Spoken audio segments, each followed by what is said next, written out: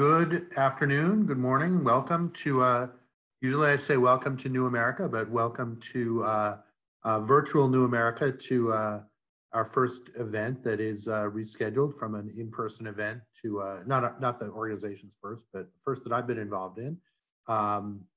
We're really pleased to have you all here. I'm Mark Schmitt. I'm the director of the Political Reform Program at New America.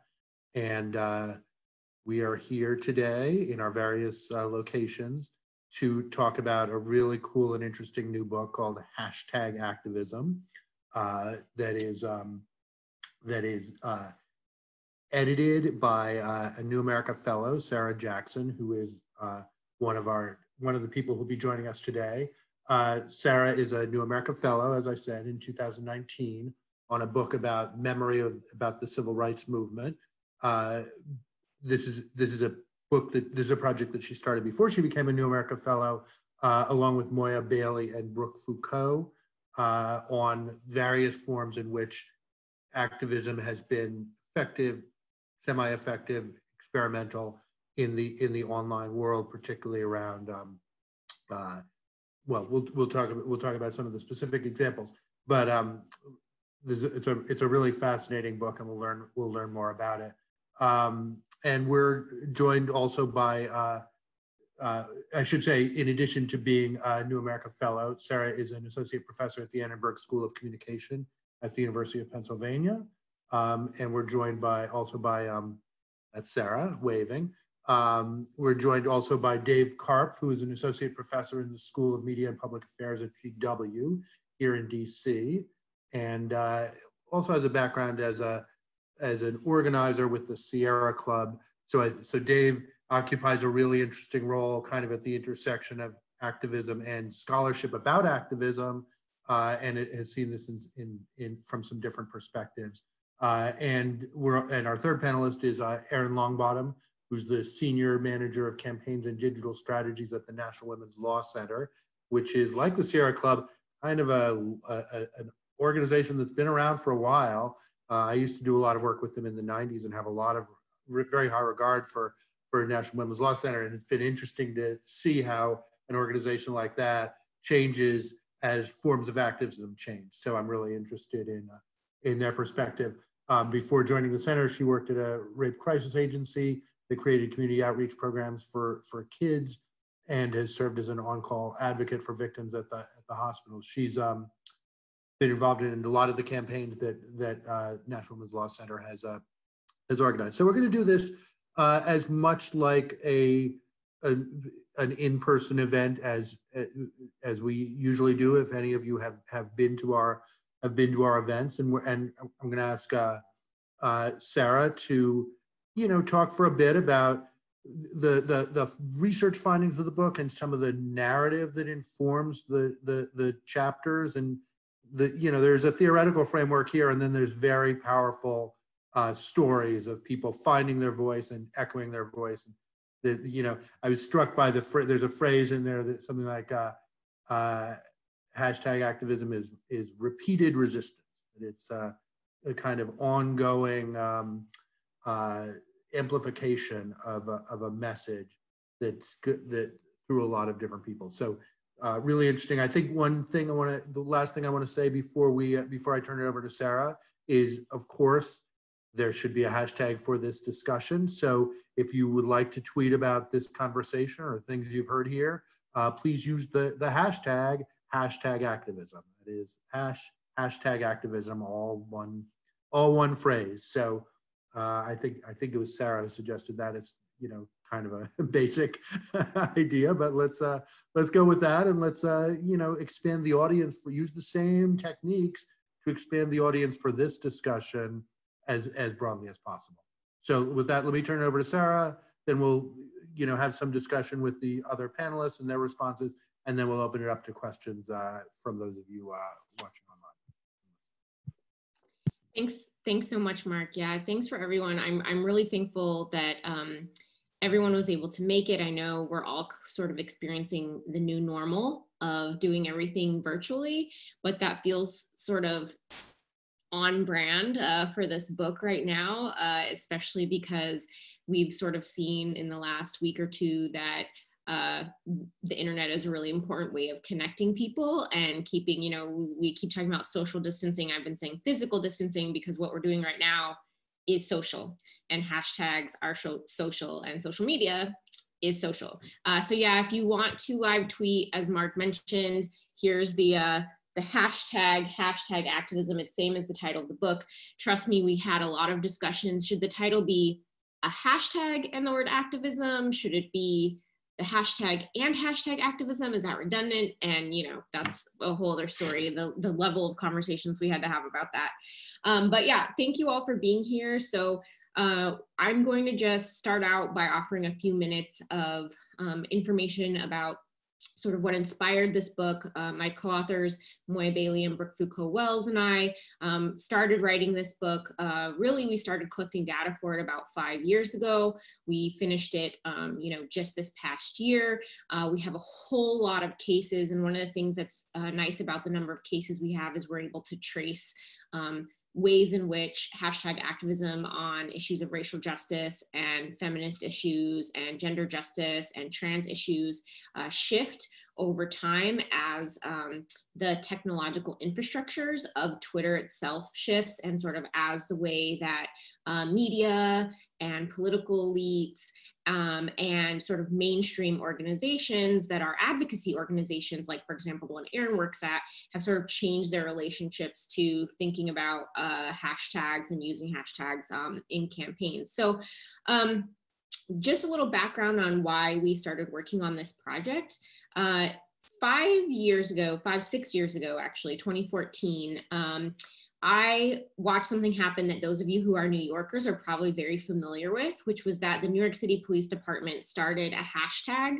It was hashtag MyNYPD. And they sent out a very lovely tweet that said, hey, if you have stories that you'd like to share, use the hashtag MyNYPD and we'll share them on our Facebook, send us a picture. And they even gave you a sample of the type of picture they were wanting. It was a picture of, a tourist in I Love NY, baseball hat with two NYPD officers in Times Square sort of smiling for the camera, right? And they were really doing this as a sort of a PR exercise. And, in retrospect in 2020, we can look back on that and kind of snicker, because we can imagine, and I think a lot of people know what happened, which was that immediately the hashtag MyNYPD was overtaken and dominated by ordinary people responding with images and stories of police brutality.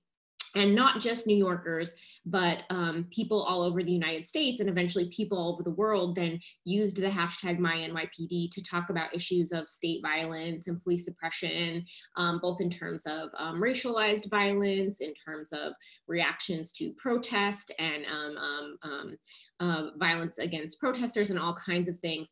And I thought this was really interesting to watch, because what started as an elite narrative, and for those of you who are in sort of the study of media or communication know, there's a lot of background and research where we talk about how institutions tend to have more power to tell the story. The elite media or the elite institutions like the police and politicians tend to have more power to tell the story. But in this case, where the hashtag couldn't be controlled by the elite institution that started it, the story that trended and became popular was really the story about police brutality. And eventually mainstream news channels like MSNBC and CNN and Fox picked up the story of the MyNYPD hashtag being hijacked by ordinary people on Twitter. So that was one of the things that really inspired us to start collecting data for this book. And we collected data from basically that period onward. If you have a copy of the book, we go even as far back and look at the hashtag Oscar Grant, which was in 2009, in the very early days of Twitter, before its technological infrastructure was what it is today. And we sort of move forward looking through various Black Lives Matter hashtags, hashtags related and preceding the Me Too movement, hashtags related to trans rights, et cetera. And so just to share, I think for me, what are some of the most interesting findings, and it's fun to co-author a book because, my co-author is Moya Bailey, she's a digital humanist, my co-author Brooke Foucault-Wells, she's a network scientist, and we each kind of have our favorite findings, kind of dependent on our own backgrounds. But for me, I think there's three big takeaways from the book. One is that we really see through hashtag activism the power of ordinary people to change public narrative. And so again, in this sort of story where many people have argued throughout history that it has been elites and people with sort of various sets of privileged access who have the power to change narrative. We see through, we call hashtags digital shorthand, right? And they become these compelling, short, easy to pick up, easy to share narratives in and of themselves that really then can have an influence, and we see do have an influence on mainstream conversations and mainstream debates. The other thing is the organic way in which the networks are built. That was one of the things that I thought was more interesting that we found, is that oftentimes hashtags started with people who didn't necessarily have huge followings, weren't necessarily in positions of power, were again sort of ordinary folks who started a hashtag, and that particular hashtag, that particular narrative that they offered became compelling enough that they were able to connect, across different networks and groups of people on Twitter, attract allies, sort of tell news stories, garner attention from mainstream media. And so again, that was really an interesting thing that we saw, where ordinary people had a new set of power. Now, of course, we can talk about, there are obviously limitations to this, and the book itself has a selection bias in that we write about hashtags that were essentially successful, right? So we're really examining what about successful hashtags made them successful. Certainly people start hashtags all the time that don't trend and don't influence mainstream political debates. And so that's something maybe we can come back to later if people are curious about that. But for now, I will sort of just wrap up. Hopefully that's enough of a summary for folks who are sort of new to the topic. And I'm excited to hear from my fellow panelists and sort of dig in here. Great, thank you so much, Sarah. That was really fascinating. Why don't I don't think we really discussed an order here, but why don't I turn it over to Dave to start, if that's all right with you. And I think it is really interesting as you read a lot of these stories. A lot of the people who've started these campaigns really were pure grassroots activists. I mean, in the forward section, for example, there's repeatedly mentions of, I couldn't really follow all this because I had a job and I had to be at my job, and I wasn't my job, and the person's job obviously had nothing to do with this. But I think as we turn it over, we're going to talk about people whose jobs do involve this, right? And how this relates to organizations where they're trying to do it. So in a way, we're kind of looking at one particular dimension of the whole universe that you're talking about, although obviously all three of you can talk about all aspects of that. So with that, let me just hand it over to Dave. Great. First, let me note, I've read the book. I love the book. Everyone should buy the book. Great book. I want to pick up on the last thing that Sarah just said to identify what I think is kind of a boundary condition here. Sarah noted at the end there that this hashtag activism can be tremendously powerful for ordinary people in changing public narrative. I think that's exactly right. Public narrative is powerful, but it's only one manifestation of power. And I think particularly when I look across organized political advocacy and activism, one of the things that calls to mind is, like when I'm teaching strategic political campaigning, the first thing I always tell students is, or people that I'm training, it depends on what your goal is, who your target is, what you're trying to get your target to do. And sometimes what you're trying to do in a political campaign or an advocacy campaign is change the public narrative. And that's where I think hashtag activism and similar forms of digital activism are at their strongest. Sometimes what you're trying to do is like get Mitch McConnell to do a thing that Mitch McConnell doesn't otherwise want to do. And that's where changing narratives end up sort of showing their limitations. One of the examples that I often use in class, if we take some of the origins of the Black Lives Matter movement, I think there's absolutely no question that without hashtag Ferguson, we don't have the mobilization that happens there. Reporters getting their editors to allow them to go to Ferguson, Missouri to cover a white cop shooting an unarmed black guy when their editors have never heard of Ferguson, Missouri. And sadly, that doesn't sound like news. That's an all too common occurrence. That doesn't happen without the hashtag trending. So if, to the extent that the goal is changing the public narrative, and that is important, hashtag activism is tremendously important. But we don't just want to change public narratives. We also want pretty racist white juries to actually convict a racist white cop. And that's where the changes in narrative sort of run into the limitations of power. And that's where other elements of this activism, I think, end up needing to be expanded. When advocacy organizations are trying to figure out what should we be doing on Twitter, they need to always pause and say, well, who are our targets and what are our goals right now? Because if what they're doing is like running a legislative campaign to try to get some senators to work on a piece of legislation, sometimes what is needed is actually get this legislation on the news. So work through hashtags to influence the mainstream media agenda, and that can work. But sometimes like what you're gonna need is like a set of lobbyists making some cunning arguments, or like a really strong primary challenger. And then you're gonna need to build organization. And hashtag activism, as Sarah and her co-authors document in the book, also can be useful for creating the building blocks of new organizations, of new movements. But that's where the online activity needs to translate into organizational infrastructure, which then reintroduces a bunch of old organizational problems, right? Like in order for Black Lives Matter to become a successful networked movement, not only do they need their hashtags to trend, they also then need like people's email addresses that they can like organize them into Slack channels and Facebook groups.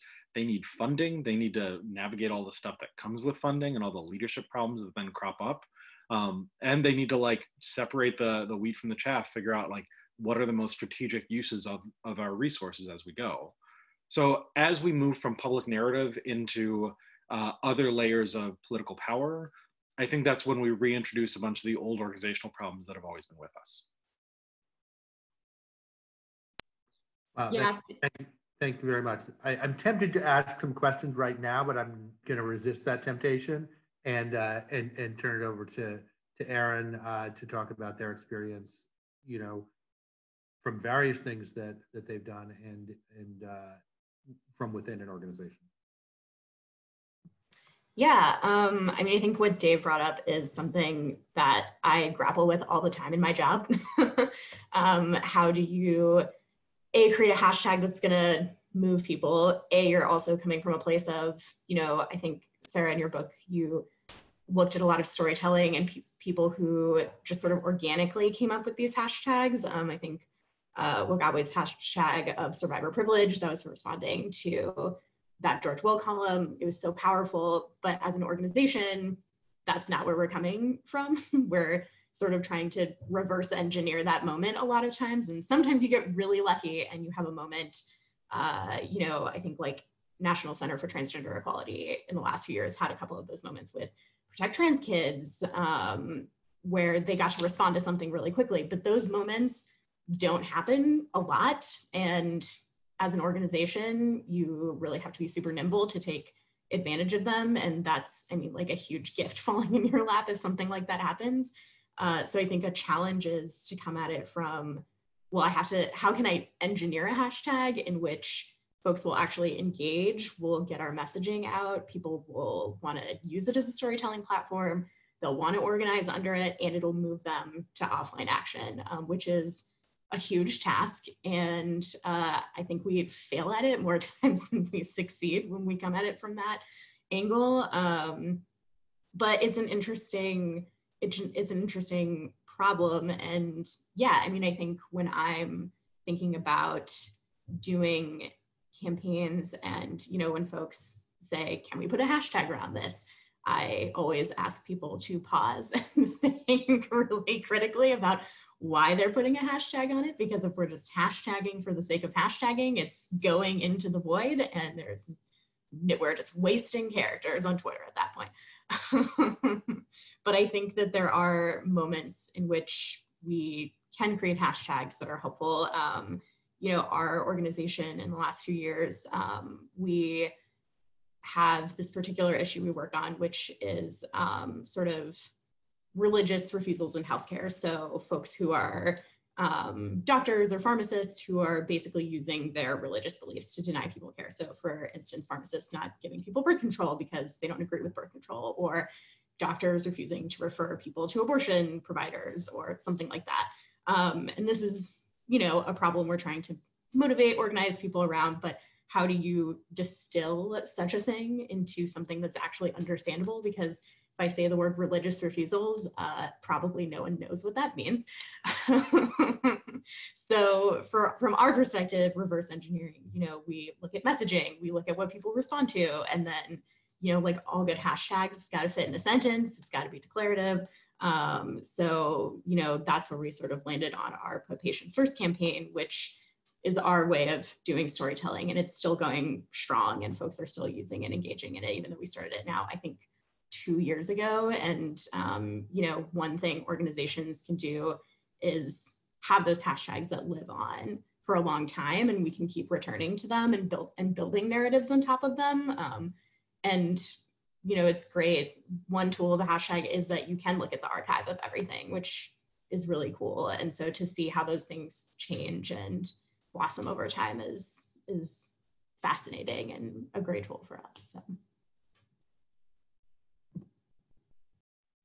Great, I think that, thank you very much. That's really fascinating. I'm curious how, when you say, if you know, a lot of things are going to fail, is that all right? I mean, it does seem like a kind of a field, a kind of an approach where maybe you do try 100 things and one or two of them really kind of catch on when, as you say, you're sort of trying to reverse engineer it. I mean, it's kind of like, I remember in sort of the old days when people would say, well, let's try to get a viral video. And it's like, well, you really have no idea what makes something kind of catch on. So maybe, sure, do it, but don't do it once, you know? Is a certain level of failure with this okay? And how does that shape how you go into things, given that? Yeah, I mean, no one wants to fail, obviously, but I think one good thing about Twitter is there isn't as much of an algorithm issue as with other platforms. So, you know, in Facebook, if you fail at something, that might actually have repercussions for you on your page, you know, as an organization for a while, but on Twitter, it's not so much. And so I think you have the freedom to fail, and you're not going to expect everything to take off, but that's how you learn. You know, you learn that people don't want to engage with a, you know, 20 character hashtag because it's too long and it doesn't make sense. But you learn that someone will engage with something that's storytelling, like hashtag me too, or hashtag you know me, which is Busy Phillips abortion storytelling hashtag. But yeah, I mean, I think it's expected, and it's funny that you bring up the viral thing, because yeah, that's a joke amongst all digital people of how do I make this go viral? And we're like, you really can't. Well, you know, if I can jump in on that, it's interesting because we actually talk about this a bit in the book, even though we're not looking at hashtags that are coming necessarily from formal organizations.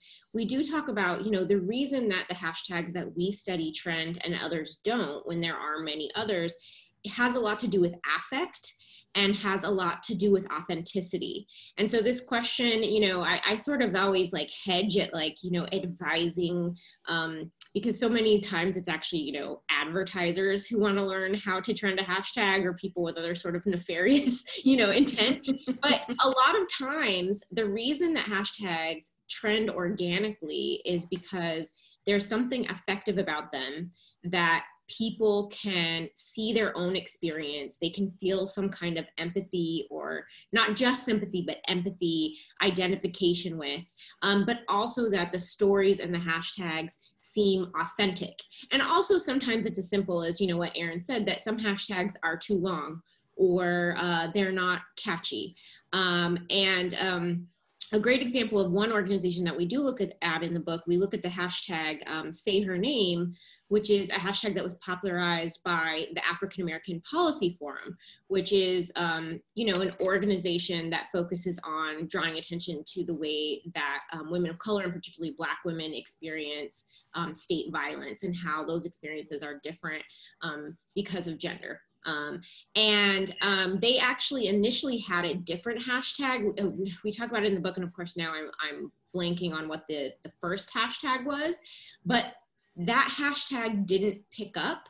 But the hashtag say her name, which was popularized and had already sort of been used in other contexts related to the Sandra Bland case and sort of other cases of police violence against Black women, really was popularized and then really became a part of their sort of identity and their campaign. And so they learned very quickly to use that hashtag instead of sort of the initial one, because that connected them to networks of activists and ordinary folks who were already like thinking and talking about these issues of gender and police violence on Twitter.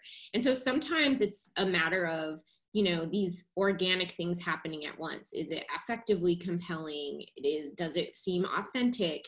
Are there, you know, networks who are already cued into and paying attention to this? And these things can all, you know, is it short enough? Is it catchy enough? Does it make a clear enough argument? And, you know, a lot of people have said that one of the reasons Me Too became so popular is because it's literally the embodiment in a short hashtag of the concept that the personal is political.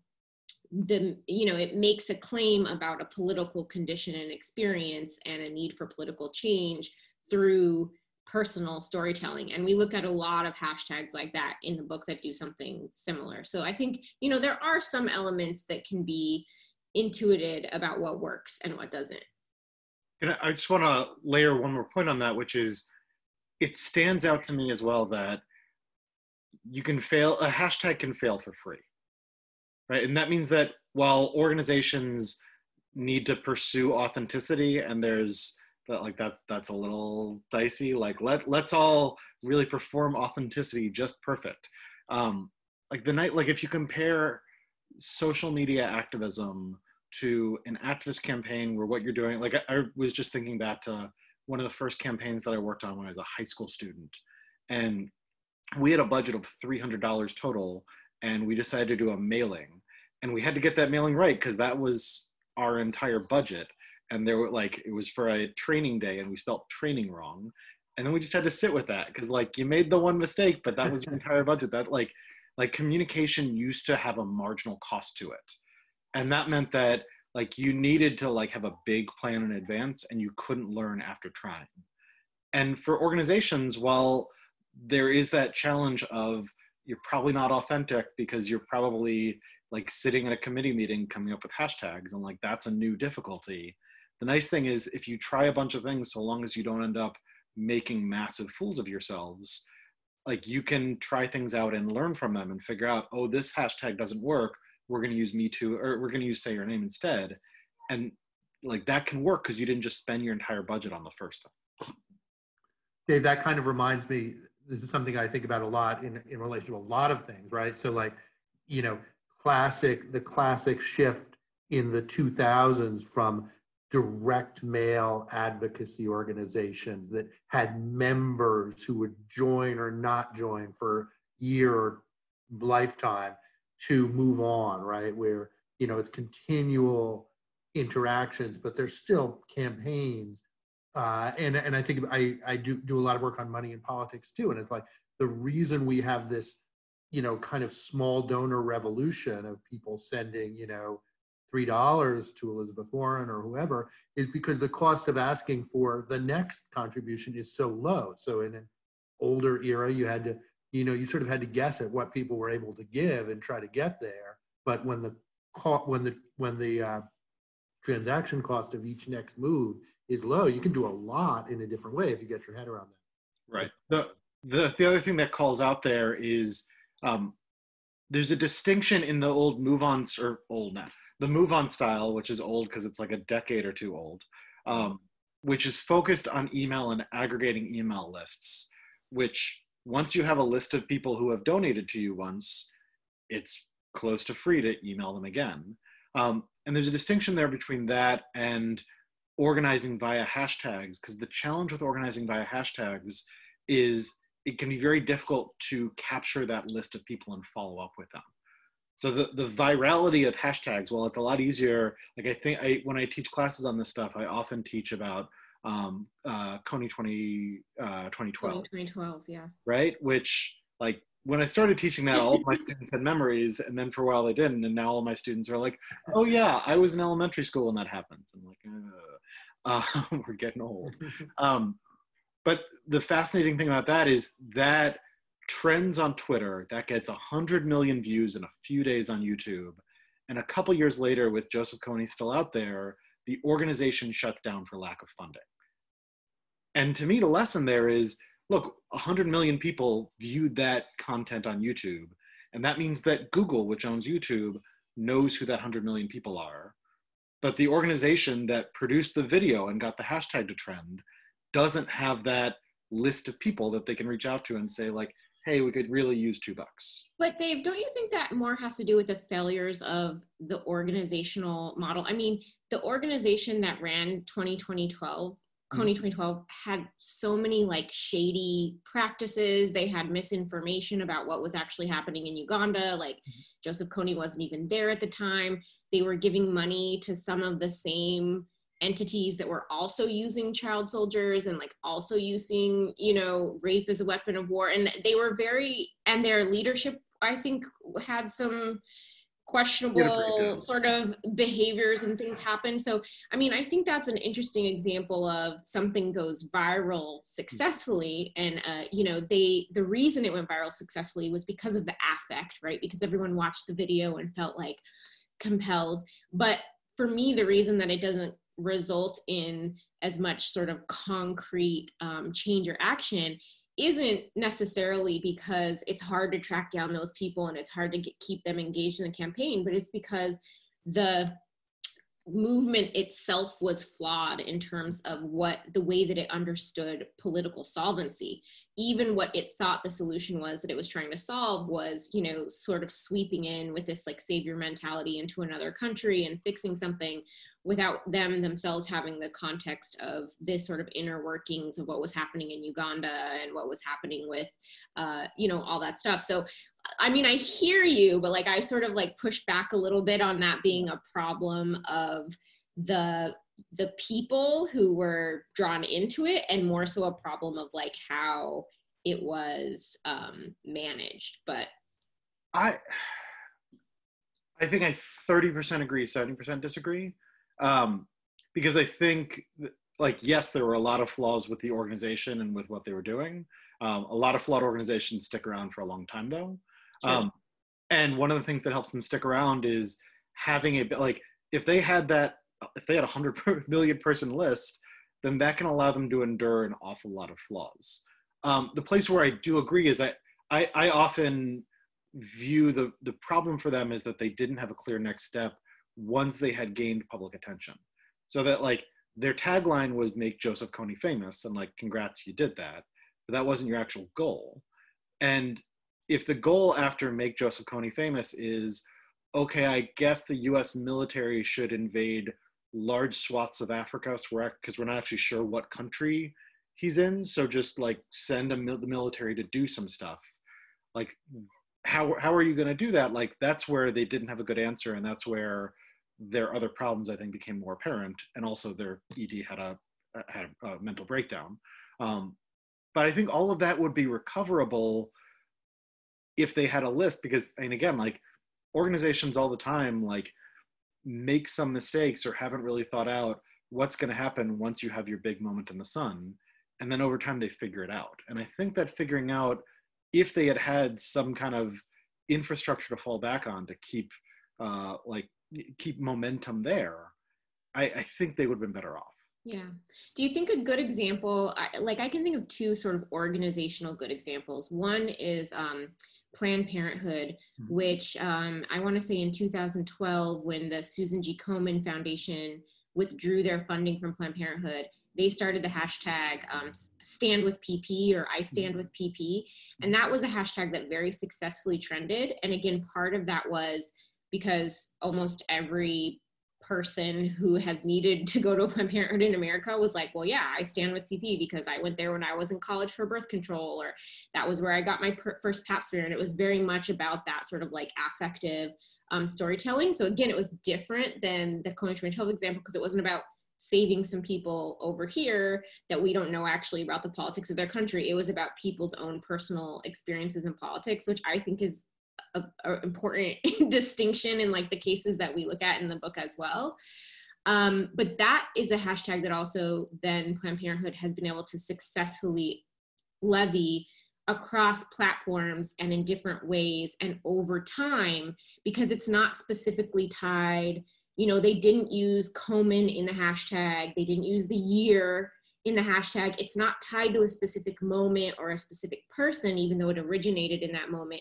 So even now in 2020, as Planned Parenthood continues to be attacked by certain people in policy and legislation, people are still using the hashtag I stand with PP because it's sort of this more universal sort of discourse. And I think that again goes back to Erin's point about like, well, how do we know what does a good hashtag look like? And we can't predict it, but I think those, again, that sort of reflects some of the qualities. And the other example, if I can quickly, that I was thinking of is, and back to your very original point, Dave, about this larger universe of activism and advocacy, you know, that's something we totally agree with and we talk about in the book, that, you know, we see hashtag activism similar to art activism, similar to other forms of media activism as part of sort of the changing the hearts and minds, changing the story, helping people imagine a different narrative, right, about the world.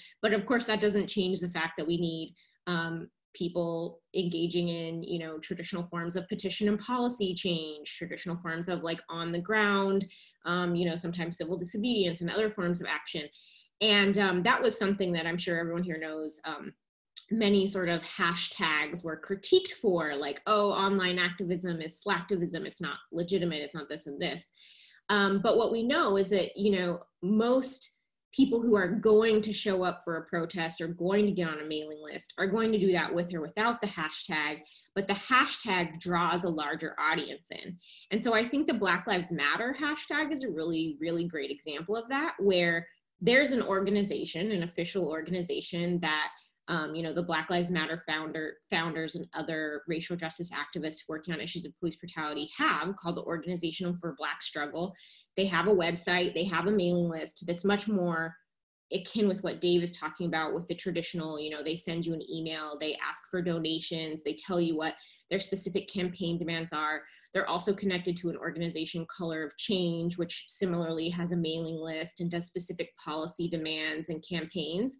But they were able to get much more public attention, much more media attention, a much more sort of like diverse network of people paying attention to these issues through the hashtag than through just the sort of actual one-on-one engagement. And so I agree with what Dave said originally about this being sort of one ingredient in a larger, more successful strategy for any organization. I don't know if Erin would agree with that, but. Yeah, I mean, I definitely think like we're not expecting, you know, when you use a hashtag, you hope that it brings people to you as an organization. But I think for me, my approach with any hashtag that we're making, you know, recently we started a narrative change campaign around abortion, and that also has a hashtag. But I think, you know, we're hoping people engage with it and it pushes the narrative broader than just folks who are on our email list, who are already following us because someone retweets that into their feed, or someone chooses to engage with the hashtag and someone outside of our network sees it. So it's very much, I think, you know, yes, it can move people to action, but I think from an organizational perspective, it's all about the narrative change and the messaging for me, and thinking about how can we create a hashtag that taps into the storytelling, taps into, yeah, like imagining the world that you want, which is, you know, goes back to our sort of healthcare hashtag, which is put patients first. You know, that's a values-based positive framing. And our abortion campaign is hashtag abortion actually, because we want people to talk about what abortion actually is versus all these negative things that are out there about it. So, you know, we very much tap into that positive, like, imagine the better world, and hope that it reaches folks outside our network. But yeah, I mean, you hope that then they join your email list, or they take action with you, or they show up to your protest. But yeah, I mean, it's hard to convert people and move people up that ladder. But I think, yeah, the strongest thing about hashtags is definitely the storytelling and the messaging and just reaching folks and hopefully amplifying your message to more people. And it's free, like you said. That's great. I had a whole bunch of things that I wanted to ask more about, and I'm gonna resist that temptation and kind of get started with some of the questions that are coming in from from people who are watching. And let me just start with a question that's particularly addressed to Sarah, but obviously for anybody, which is, can you say a bit more about Black Twitter and the ability of that community to drive conversations? Are there other communities out there that are especially good at repeatedly driving online conversations? Yeah, that's a great question. Thanks to whoever asked it. We'll never know. I know. So yes, so I'm sure people who have studied Twitter sort of paid attention to the discussion about like why Twitter has become such a sort of not just influencer in terms of politics and activism, but also cultural and pop cultural influencer, probably knows that, a lot has been written about the fact that compared to our representation in the US population and compared to our representation on other social media platforms, African Americans are overrepresented on Twitter. So Twitter has a larger user base of African Americans than other platforms. And I think there's a lot of things about the technological infrastructure that have made, what people call Black Twitter into a thing that, a few years, I think the Los Angeles Times hired a reporter just to cover Black Twitter, and some other journalistic publications have done that as well, and research reports have come out, and that has to do with the fact that you can follow anybody. So unlike on other social media, which is sort of reflective of how racially segregated our communities in the United States are, where, for example, on Facebook, you tend to be friends with people you know in real life. And for most Americans, that's people of their same race.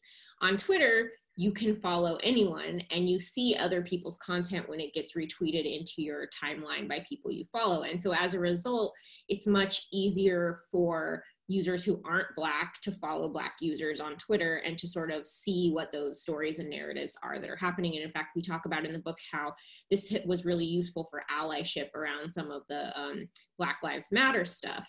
And so, yes, so Black users on Twitter have been extremely influential, not just in terms of politics, but in terms of popular culture, in terms of style. We talk about it in the book, and there's a great example in our foreword that Mark mentioned from Jeannie Lauren, who is sort of become an influencer, I would say, on Twitter, where, ordinary folks who have a certain, what I would call really rooted in Black cultural communication styles, sometimes sarcastic, sometimes like sort of dark humor, sometimes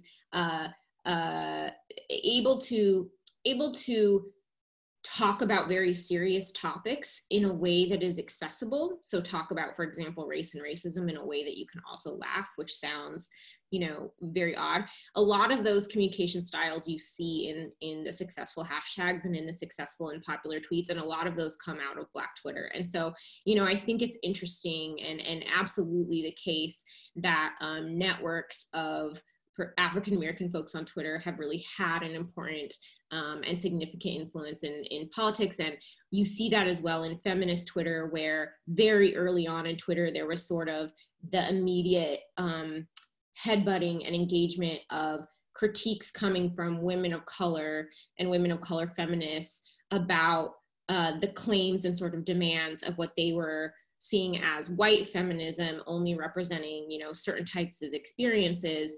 And I don't think it's an accident then that when we look at successful feminist hashtags on Twitter that have trended and become popular, a large majority of them actually were started by women of color. So Yes, All Women was started by a Muslim American woman. Survivor Privilege was started by a Black woman. Why I Stayed was started by a Black woman. You OK Sis was started by a Black woman. Say Her Name was started by a Black woman. And Me Too, although it was popularized by Alyssa Milano, as we know, was originally, used by Tarana Burke in her activist campaigns. And so I think that is partially a response to the fact that on Twitter, there's more direct sort of not just engagement, but also critique across racial groups, so that there's more, and some people might call it call out culture, and I really don't like to use that term, but there's more people saying like, hey, this group, did you know there's this whole other group of us over here having this other set of experiences that you haven't been advocating around, that you haven't been tweeting about? And that has really become sort of a part of the per course of Twitter political engagement. And I think that's why we see Black Twitter being so influential. Before going back to, I feel like Erin wants to say something, but before doing that, I have the most mundane question. I'm somebody who's pretty active on Twitter, completely off Facebook for decades, or as long as one could be off it. Are we talking about something that's almost entirely Twitter? I mean, it seems to me there are Facebook and analogs to some of the campaigns. Are there any that start there, or are we talking almost exclusively about a Twitter phenomenon? Well, it's interesting because the hashtag Black Lives Matter, Alicia Garza, who's one of the founders of Black Lives Matter, first used that hashtag on Facebook. But the technological infrastructures of Facebook and the way things trend are different. So hashtags don't really trend on Facebook. Like they do, but it's not the same. It's not like then everybody on Facebook sees it. It's still within, your network, your whatever. So there was a lot of crossover. Similarly, YouTube very early on, when Twitter was still, in the early days of Twitter, you couldn't embed videos, you couldn't embed pictures. We know now you can do that. But so early on, for example, in the Oscar Grant case, it was the YouTube video of Oscar Grant being shot by BART police that went viral. And people were sharing it on Twitter, but it had to be an outlink. So people would have to follow the link out to YouTube in order to see the viral video. Whereas now, if that happened today, and I want to say, God forbid, but it probably will happen again, if someone shares that video on Twitter, it will actually autoplay, which, there's a whole critique about that and whether that's good for people's mental health, but you'll be able to watch it on the platform. So yes, there's other social media networks like Facebook, YouTube, Instagram also comes into play here.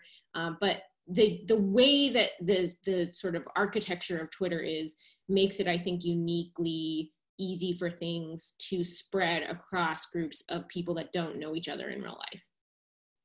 Interesting. Erin, did you have thoughts about the original? I think I was just nodding my head really enthusiastically about Sarah's call out culture comment. Okay. But yeah, I also agree the platforms are just structured completely differently, and folks don't engage in hashtags on other platforms in the same ways. Okay. Thanks for helping me with. Thanks for helping me with that kind of mundane question. Question here in the note from the authors in the book. It says that Jeannie Lauren, who wrote the foreword, was a victim of brigading that caused her account to be suspended. And I think I don't think the reason was ever clear. The question is, how common is this, and how much have the hashtag movements faced that kind of opposition or been shut down?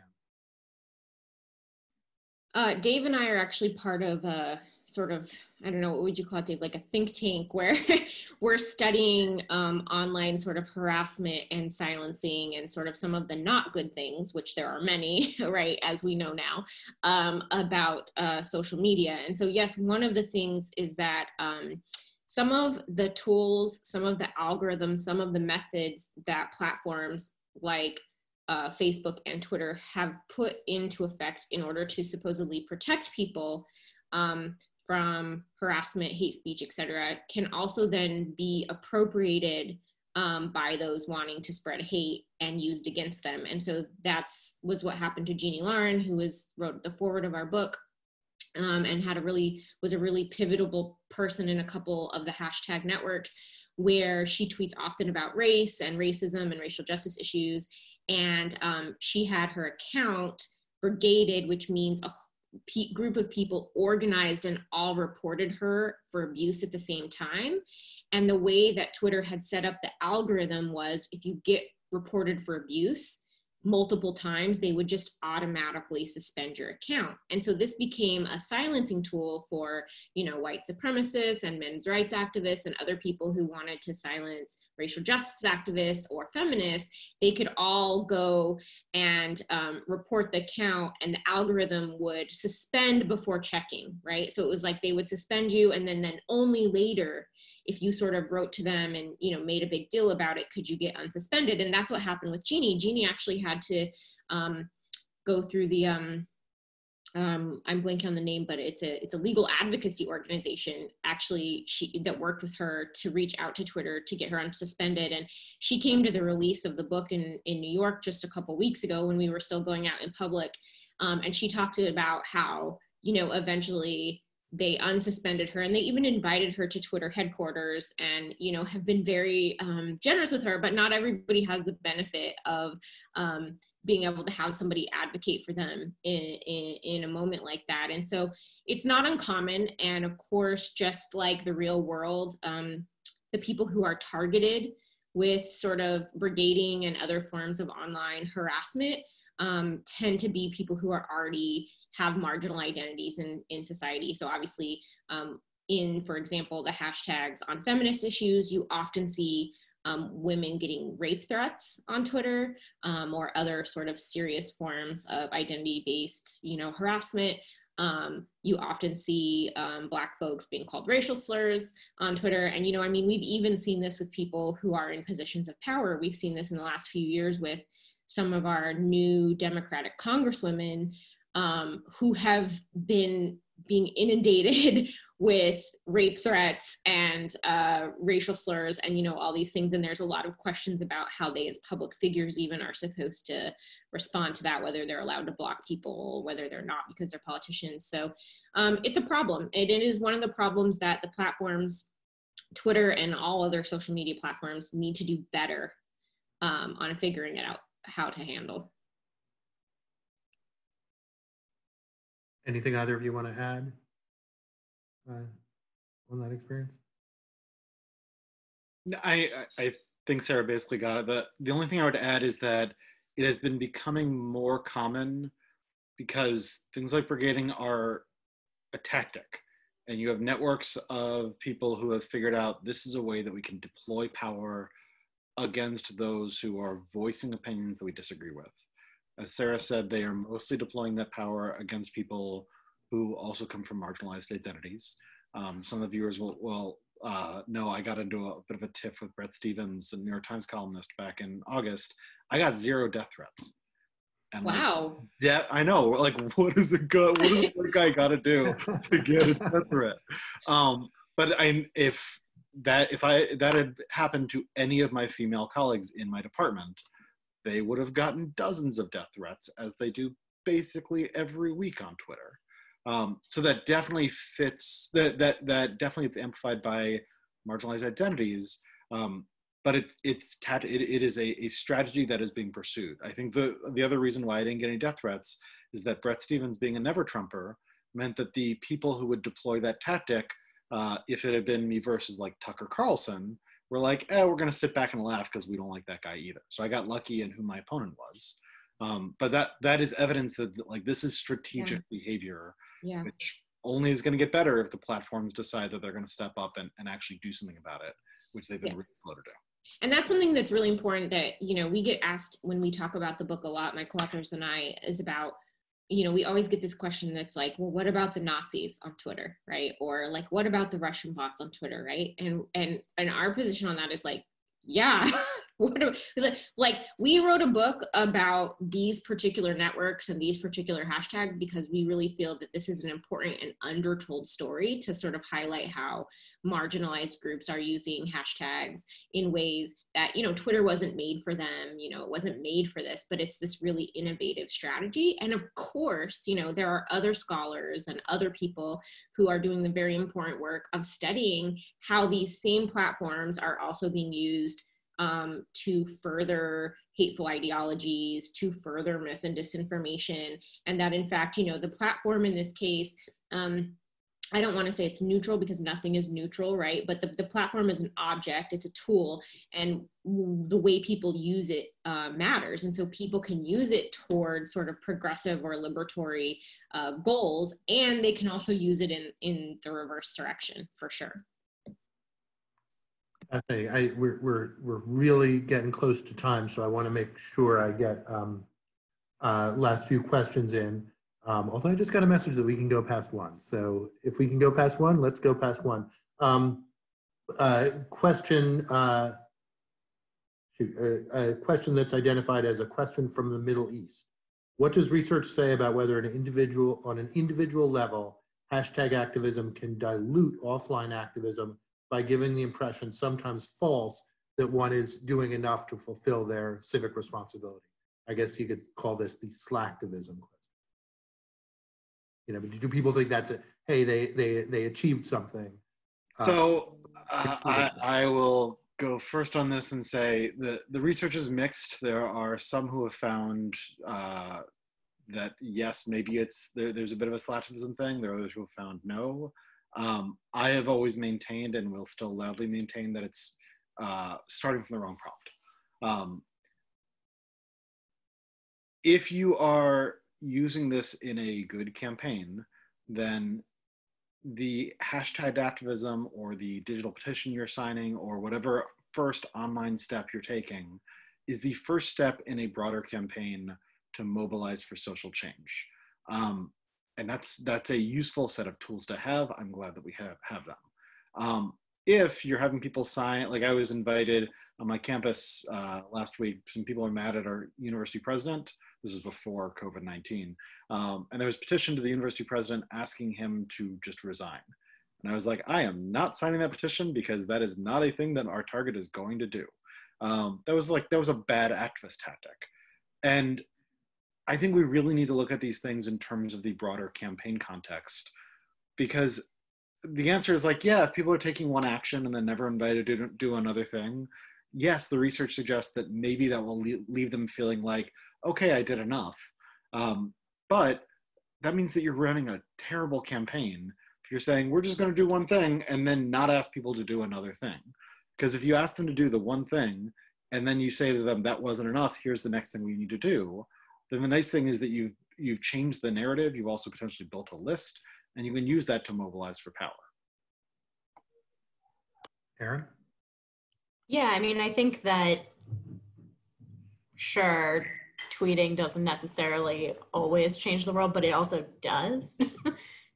I mean, Black Lives Matter and Me Too are just incredible examples of that did change the world. And so I think that, I don't know, I think that even if your network is 5 people and you tell a story with a hashtag and those 5 people continue to share that story and, you know, the hashtag grows, I think that is activism. Like, it's not slacktivism. You're doing something. And also I think that, you know, folks have said too that the idea that armchair activism or slacktivism, it's also kind of ableist, because there are people who can't go to a protest all the time, or maybe their best option is online. And so to discount online activism, I think, is just rude and wrong and is against the research. So yeah, I just concur with what these folks have already said. There's actually a great study that came out a few years ago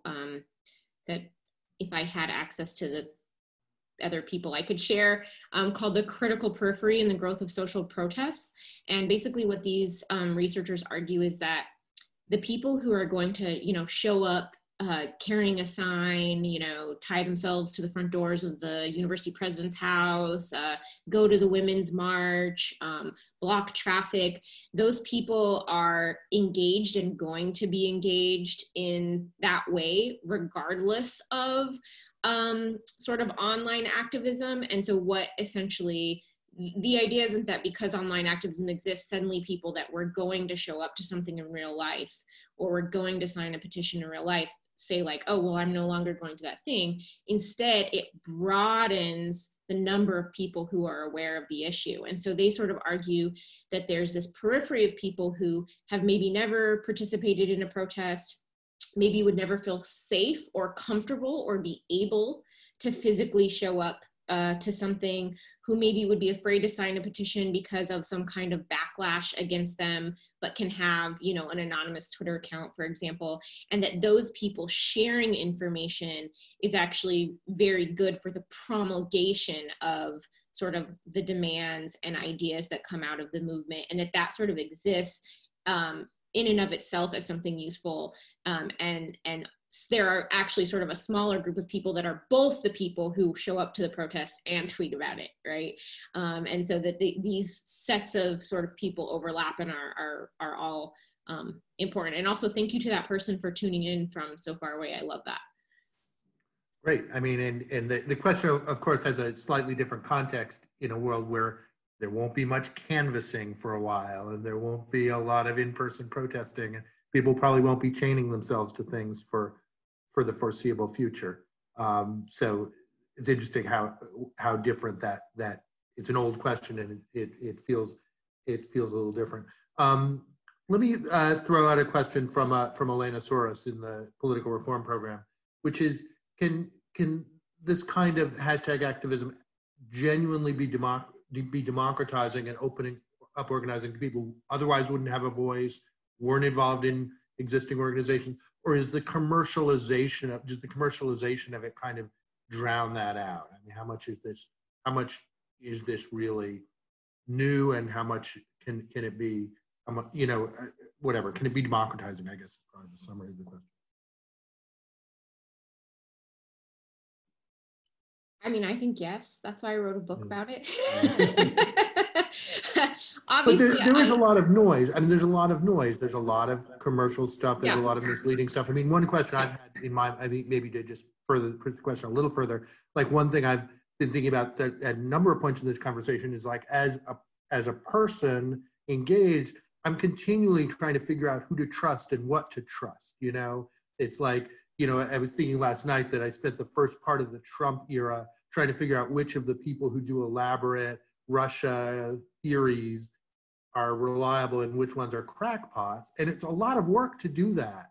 And it's a lot of work. And now I'm like, okay, who are the bullshit epidemiologists and who are the actual epidemiologists, a lot of work to do that. Or the Coney 2020 example was a good yes, like the first thing I heard about it was that it's this really dubious organizational mess, and so that I carried that skepticism with me. But in other cases, I don't actually know what's going on. So it's like, in a way, that's the how do we ensure that kind of real activism, useful activism, or whatever kind of cuts through the noise. Well, I mean, I think to use the current moment rather than a book example, which I could also use. The trending of the hashtag flatten the curve, which really, it wasn't, unfortunately, a public or government, campaign to trend that hashtag. It was doctors and nurses and physicians' assistants and epidemiologists on Twitter explaining to people, sharing, infographics, explaining what the concept of flattening the curve were, that really led a lot of Americans to now be familiar. Now you hear people and see people say in their Twitter posts or on their Facebook posts, flatten the curve. And we all seem to understand what that means, even though that's like really a shorthand for something that's like pretty complex idea. And so I would say, yes, of course, it doesn't mean that everything, and certainly it's not the case that everything should be trusted or is useful or can spread democratically. In fact, in many ways, that's not true for many things, but certainly for some things, we still see sort of ordinary people having influence, having power, and it benefiting us as a whole to sort of listen to those stories and narratives. And one thing we found in the book is I think that social media users are more sophisticated than we sometimes give them credit for when we talk about them as a whole. Of course, we know dis and misinformation is a huge problem. We know there are a lot of people that believe things and consume things online that are not trustworthy and have bad information. But what you have to remember is there's also millions of other people who are consuming things online and are doing the work of sort of judging, let me check this source, let me do this other thing. So do we have a problem with whether information is reliable and whether ordinary people, can be believed and all this stuff? Yes. Do we also have people that are able to sort out mis and disinformation and engage and tell honest stories and help us learn a difficult concept like flatten the curve? Also, yes. So I would just say that it's nuanced. Dave, I know you probably have to pop off soon, so yeah, comment on this and then we can let you go and we'll wrap up in a couple of minutes. Yeah. So what I'd add is it is nuanced, and there's a role here for the platforms right now, for the platforms, and eventually for regulators if we ever go back to a time when we have government regulators who actually get to regulate things. Like the pound the table moment that I always have when people ask me about social media and disinformation in the 2020 election is to remind people that we don't have a functioning FEC. And if we don't have a federal election commission, then yeah, Facebook and Twitter and Google are just gonna have to make up the rules on their own because there's literally no one else to do it. But there's a role for the social media companies to not just disincentivize bad behavior, but notice where bad behavior is currently being incentivized. Like a lot of the fake news factories out of Macedonia that drew so many headlines in 2016, those were partially being run as a political influence operation, but they were partially being run because there was a lot of money to be made in setting up those fake news factories and spreading through Facebook and Twitter. And it was after the election that Facebook demonetized those. They set new rules to demonetize them. They could have and should have done it beforehand. The whole question of like, who should we be like what epidemiologist should we be trusting online? It's nuanced because you're always going to have some asshole who decides that it would be fun to lie online. But those assholes will be relatively rare if A, they are aware that they can lose their platform when they get caught, and B, they'll be rarer if there's no money in it. The way that we end up getting a ton of this stuff is when it's an effective business model to run a bunch of scams. And again, ideally, we would have an FCC and an FEC that actively worked out these tough problems, because I don't think that the platforms, I don't think a few companies should be the ones setting the rules of public discourse. But if we're not going to have regulators, then I'm afraid we need our digital monopolists to be benevolent monopolists. And for at least in the short term, figure out where are their platforms creating monetary incentives, like financial incentives and reputational incentives that encourage terrible behavior. And then they should change the incentives. And then it'll still be difficult figuring out who to trust. But I think it will be easier if the algorithms and the rules get adjusted so that you don't have as much of the stuff cropping up because there's money in it. Great, thanks. Although I mean, I do think as a user, it's the real challenge is not the bliers, it's the people who, either don't know what they're are acting in good faith but don't know what they're talking about. Or, I mean, even if I try to understand a movement that sort of I'm not in, like if I want to get what Black Lives Matter or any of these is about, it's work, and I think we have to respect how complex that can be. Yeah, and that'll still be work. I think there will be, right now that's work layered on top of all the other stuff. And I think that work will always be there, but it'll be easier, I think, to take that on if we're not also cognitively taxing ourselves by trying to sort through all of the other junk that crops up because basically there's money in it. Great, okay. And I'm gonna need to run, so. I know, good luck. Thank you very much for joining us, Dave. We really appreciate your contribution. Thanks, take care, everyone. Yeah, I know we promised people we would finish at 1, so I thanks to everyone for staying a few minutes over and for the great questions. Erin, do you want to, I think that will be our last question, but I'd love to hear Erin's thoughts on, I mean, I actually raised a bunch of things here, so. Yeah, So I mean, wherever you'd like. Yeah, I mean, I think it makes me think about, something as an organization, when we're engaging with Twitter, something that I have to be really thoughtful about is, retweeting people or making sure that people are engaging in good faith in our content. So, if you're going through a hashtag campaign and you're like, okay, I'm going to lift up some folks that I don't know them, it's grassroots, whatever, you really do have to look at someone's profile, because I have been in situations where someone engages, but they're actually trolling you and it's just not like very clear. And I think that that's part of the due diligence of, don't engage with people who have fish catching pictures as their profile. No shade to anyone who has that as their profile picture, but I think we all know it's a big troll account flags. But yeah, I mean, I think it's interesting to engage with that as a platform, and you have to be really careful about who you actually lift up. And I think to your point too, yeah, it's like we can't trust any one person too, right? We have to check with the consensus and get multiple viewpoints and all those things. I think that's where the links to organizations can actually be really helpful there. Like I was thinking, Sarah, when you were talking about the Planned Parenthood campaign, like that's an organization that comes in with, it enters the conversation with an enormous reservoir of trust. Right. Kind of greater than any organization that exists. Yeah. Well, I mean, it has to use that carefully, of course. Yeah. Just one last thing on that. I think because you just triggered something that's really important for me to say about the hashtag networks we study is offline and in-person real life trust matters a lot in these networks, because, and a lot of people don't realize this, when Twitter was first launched, it was launched as a microblogging site. And a lot of people from the blogosphere, so a lot of feminist bloggers, a lot of, various bloggers moved from blogs onto Twitter or kept and maintained both.